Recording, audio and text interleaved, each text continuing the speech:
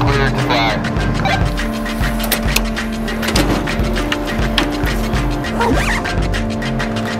Is this? Like right there, right now.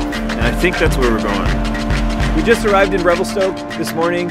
It's a brisk morning. I'm here with Tim Feeney, who agreed to kind of hang out with me on a shoot for Canadian Business Magazine, where we are waiting for Norrie, who's the president of Mica Heliskiing. He's going to be with us shortly, and we're going to plan our trip. But the idea is that we're going to take one of his helicopters, hit up to the glacier, and do an environmental portrait of him, sort of put him in the spot where he's got some snow, he's got his helicopter. Hopefully we'll convince him to do some cool stuff with it. So we're cold, but we're stoked, and we're ready to get going. My name is Tim Feeney. I'm from Limelight Studios. Got all my video gear, we got GoPros, we got everything else. Gonna rig up the helicopter and just shoot the crap out of it, so it'll be fun.